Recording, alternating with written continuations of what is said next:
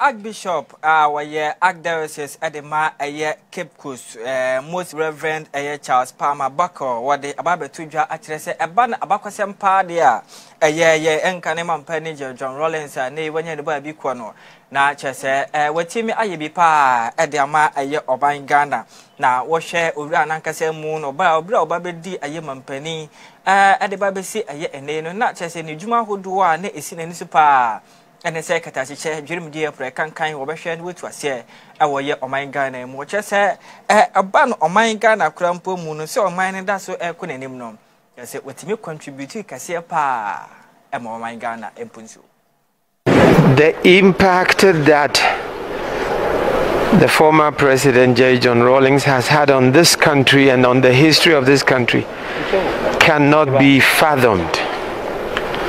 For many of those who were born in and around the 1970s, up to date, he is and was about the only image of a leadership they knew.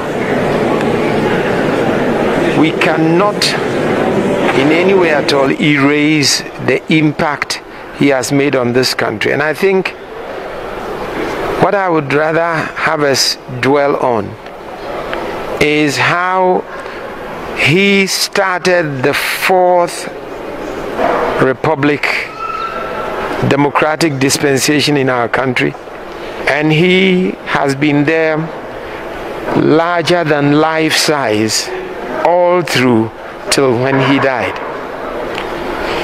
An era has come to an end. We have to admit that an era has come to an end.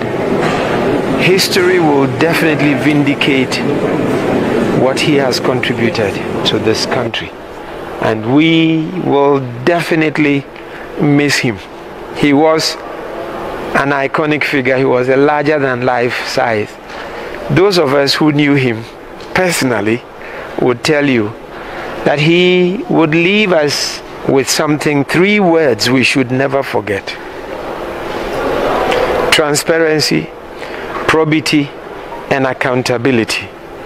Those are the 3 foundational words that Jerry always talked about, insisted upon. And I think the greatest legacy, the greatest monument we Ghanaians can build to his name would be to really work hard for this country to grow in transparency, to grow in probity and in accountability.